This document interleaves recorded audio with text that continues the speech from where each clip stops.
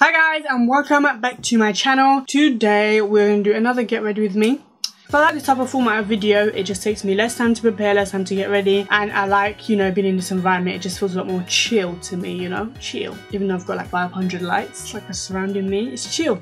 So last week I went on a bit of a spending spree. I mean, when do I not? And I bought a lot of stuff that I've been wanting to try out for a long time now. So we're going to try this out. It's going to be somewhat of a haul and a try-on at the same time. I will mention if otherwise that most of the products that I'm using here, I've literally bought in the last like week. So we're going to haul it, we're going to try it on, we're just going to go for it. Straight in, no kissing. Pow pow pow. So the first thing I want to do is prime my skin. I'm using this MAC Skin Base Visage. I used this in my last get ready with me. The reason that I've chosen to use this instead of all my other primers is because I've been using this in the past week and I've been absolutely loving the way my makeup looks, and I've kind of memorized how my skin looks in, you know, my head. And I'm using a new foundation today and I'm figuring if I'm going to use this primer, and I know that this is a good primer, if I put the foundation on and it like doesn't look as great, I know it's because the foundation sucks and it's not because the primer sucks. X marks the spot, bitches. For foundation, I'm going in with a new product. I wanted to use this foundation for as long as I can remember. I honestly remember being on YouTube and having everybody talk about this foundation, just being like, oh my god, I really want to try that. But then according to reviews, I was also told that it was like a more full coverage foundation, and at that time I wasn't ready to like get into that full coverage realm yet, but right now I'm ready. This is the Kat Von D Lock It foundation. I'm in the shade Deep 76 Warm. It's quite a good shade according to what I remember from when I was matched in Debenhams the other day. Some people love the fact that it's so full coverage and others don't. So I know that it's super full coverage, so I've actually put 2 pumps on my little palette and I'm going to see how that goes on my face. I think I'll probably need 3 because in a lot of foundations I use 3 pumps, but if this is as full coverage as people make it seem, then I think 2 will not be enough. Oh my god, it's so orange. Not the best match.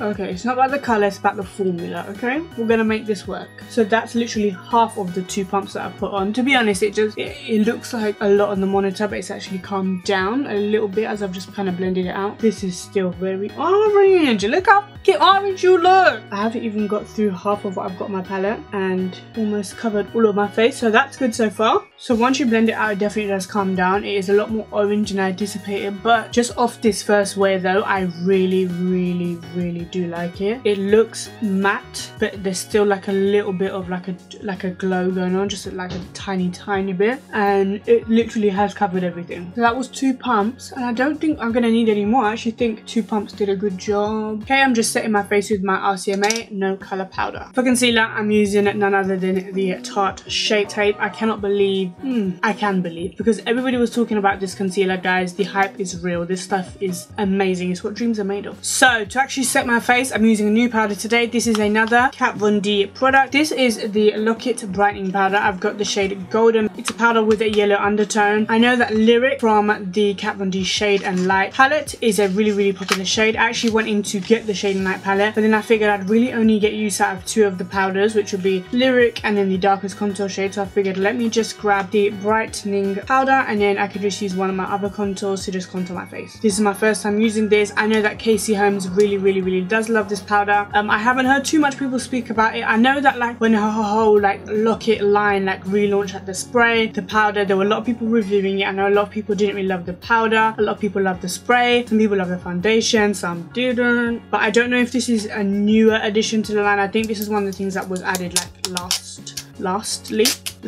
So far so good. I'm really enjoying it. It's quite yellow. I haven't used a powder that's this yellow since like my Ben 9 days. 2014 was a good year. Unlike a lot of the other powders I own, you do have to kind of work at this a little bit more to blend it in, and there is like a lot of like fallout, which is really weird. I think because it's a loose powder, and although I do use loose powders to do my face, I usually use pressed powders when I'm actually setting my face, because then I can just kind of really get in with the brush. Looking on the monitor, it looks so ashy. Gonna go in and contour right now, and then I'm going to blush and highlight. We're gonna use some blush now. I'm going to use this Colourpop The Knockout palette. It's still got the packaging on it. It's not that new. I've used the highlighter and I've used the blush. I just have yet to get as much use out of this palette as I would like, but I'm going to use this blush today. Every time I've been using the blush, I haven't really been paying attention to it, and I've noticed as of recent that there's not actually much colour payoff, although on the brush it does look quite like, I think on the face it doesn't really come out as bright, but it looks like I've put a lot on, so I could be lying. I lied. So we're gonna highlight our face now. I'm gonna use this Becca Glow on the Go Shimmer Skin Perfector. This is actually like a liquid version of Opal the highlight and then Opal the actual powder highlight. This is by no means a new product, it's new to me, and I thought that this was a Sephora exclusive, but I saw it on Cult Beauty and then I also saw it on QVC the other day, so I figured I'd try it because I've wanted to get Opal for the longest time, but I don't know, every time I see swatches of it or anyone do like a video with it on YouTube, I just think I definitely have something like this. So I figured let me just get a small travel size version to finally just once and for all just decide, do I need the full version? So I got it and it comes with these two just here. I'm not a fan of liquid highlighters, but I am going to try to use just a little bit as a base. I know that this probably is going to go wrong, so good luck. Ah, it just made like an oil slick. Nice. I don't really get what the purpose of that product is. Maybe it's for someone who's like a tad bit lighter, but this didn't really do anything for me. Like, just looks like a wet streak on my face. But let's go with Opal. I mean, that's really what we're here for. I'm kind of like, really? This is tiny. To be fair, the set together was £17, so overall it's quite good value for money. It's okay.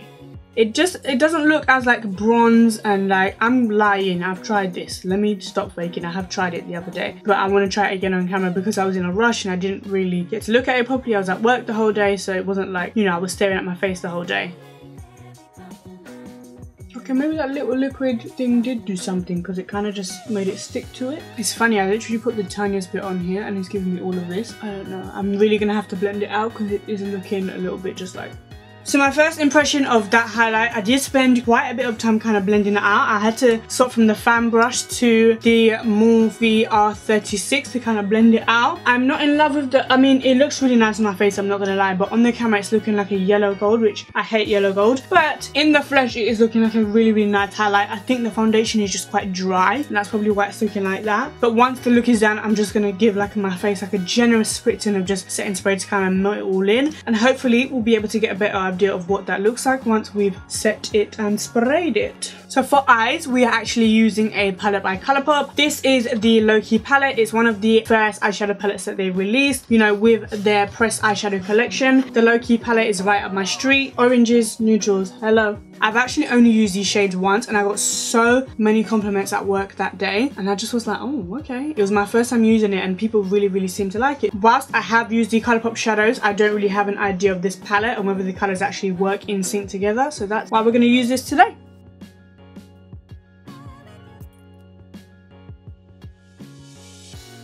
So I've been using this shade here, which I believe is called IOU. This has to be one of the most stunning orange shades ever. I know I rave and rave and rave and rave about warm brown orange shades, but this shade is truly stunning, like just So we're actually going to use this in our outer V. This shade is called Crisscross. This shade right here is called Running Late. I'm going to use this to kind of carve out the lid a little bit. I like working with mattes. I think at the end of the day, when you work with mattes, you get a really good idea of what their kind of formula is. Like, look at that pigmentation. The metallic shade just here is called IOU. I'm going to pop this on my lid just so we can have all 4 shades on the eye and just to say we did it.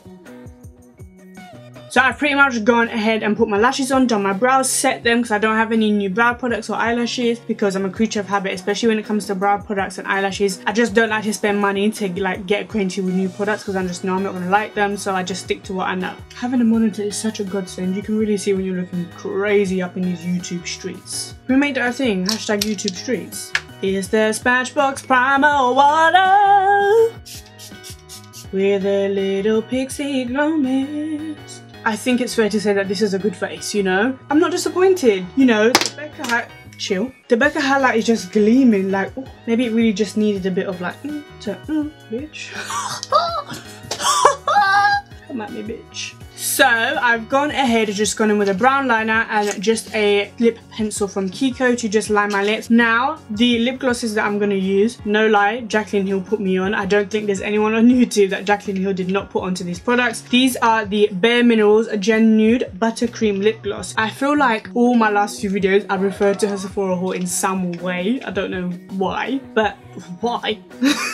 In her Sephora haul, she mentioned these glosses and she said that they were such an incredible formula. She put me onto the Marc Jacobs glosses, so I'm like, okay, well, if she likes this formula, then I'm bound to like it as well. The Marc Jacobs formula is so creamy, it's so buttery, it literally is not sticky at all. It is my favorite lip gloss of all time, but I decided I need to change up and I needed to try something new because I can't be using that in every damn video now. Unless you guys want me to, please. So I'm gonna try out these glosses. I've got two shades. I've got Sugar and Tantalize. Sugar is like a bubblegum pink and then Tantalize is like a darker pink. It's like a more nude, so you can see the difference. I'm gonna go in first with Sugar, and in case it's a bit too light, I'm gonna use Tantalize to darken it up.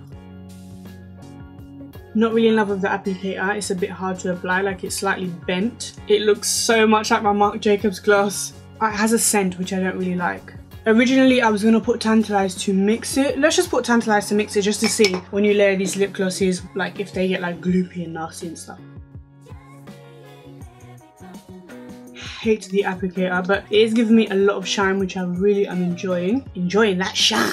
I do like it. It's funny because I actually bought Sugar along with Fly, which is like a really nude, and I just thought, skirt.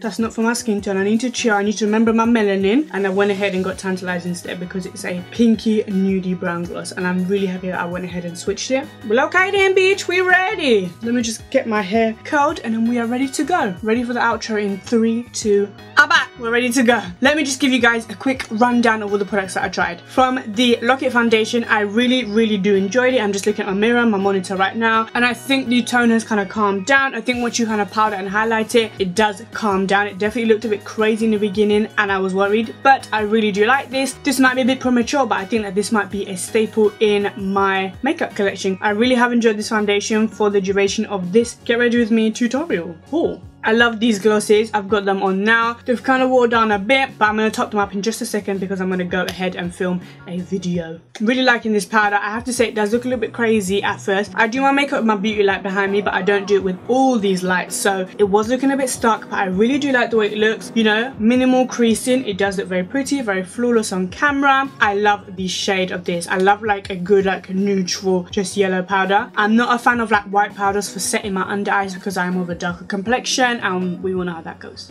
Pleasantly surprised by this bad boy here because this just steered me wrong and just did nothing, but this I really do like. Once it's definitely melted down, it does look really nice. I still don't know if I'm going to go ahead and buy the full size highlight because I do have a lot of highlights that are this shade, and if I'm gonna buy it, like it's like £35 for the highlight. I just can't justify it when I've got so many that look like it, but hey, you never know. I'm going to continue to trial it this month and see if I really love it, and if I do, then I will go ahead and actually buy the full size one. Finally, I feel like Becca Opal is such a cult product. I love just having those cult products that everybody on YouTube loves. I don't know what it is. It's like the copycat, like peer pressure teen in me. In love with this palette. So glad I gave this a second chance. The thing is, when you buy so much makeup, you kind of shove some stuff to the side, and whatever you love and immediately want to try, you use every day. But like things like this, I definitely just pushed it aside when I should have just kind of used it because I'm in love with this. Come on, hello. I think that's all that we used that was new. I think we used like overall new products, but a lot of the stuff was like other stuff that I just mixed in. If there's anything that I've missed that I mentioned that was new and you want to know how I liked it, leave me a comment down below. Thank you guys so much for watching this video. Thank you for all the support on my videos. I'm really happy with the content I'm producing at the moment. I'm just really happy, you know, with the state of my channel, and I really hope that you guys like what I'm doing at the moment. Let me know how you feel about it. You know, I'm really excited to hear all you guys' feedback. If you are new to my channel and this is your first time watching this video, if you made it all the way to the end here, what you waiting for? Subscribe! Thank you guys again so much for watching. I've been Vanika and you guys have been amazing. Thank you for watching. See you in my next video. Bye! Toodles! Sorta looks just like you.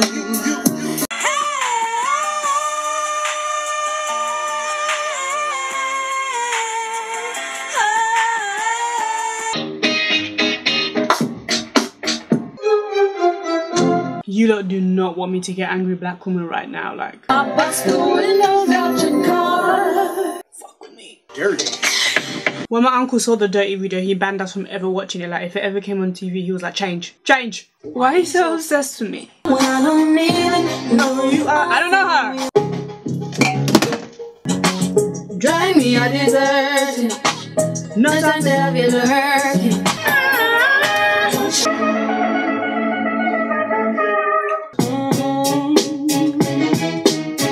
There's something about this song that makes me act a damn fool. Baby came in that he broke. You tell that dude he got to go. What they want, but not I know not. Sisters, let me hear your flow, sister.